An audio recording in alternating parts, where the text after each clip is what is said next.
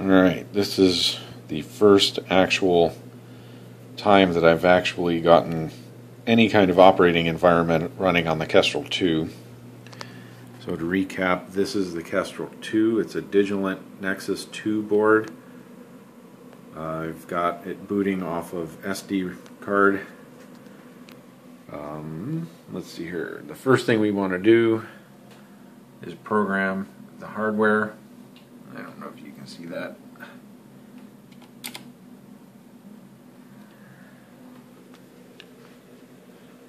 Alright, so now we have a 32K equipped Kestrel-2 running with an S16X4A processor.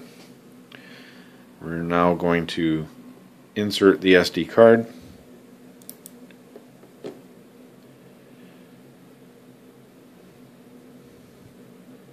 And we see that it boots into STS, which is what we expect. We just type in random garbage.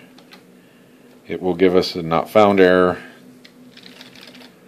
As you can see here, that green LED corresponds to disk access activity. If we actually give it a valid command, in this case happy,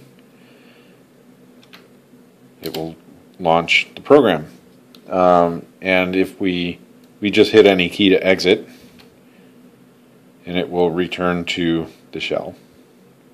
And that's about it. Everything else is expressed in those terms. File system is read-only. There's no write access at this point in time. But otherwise, it's surprisingly capable for such a small and minimal system. I'm pretty happy with it.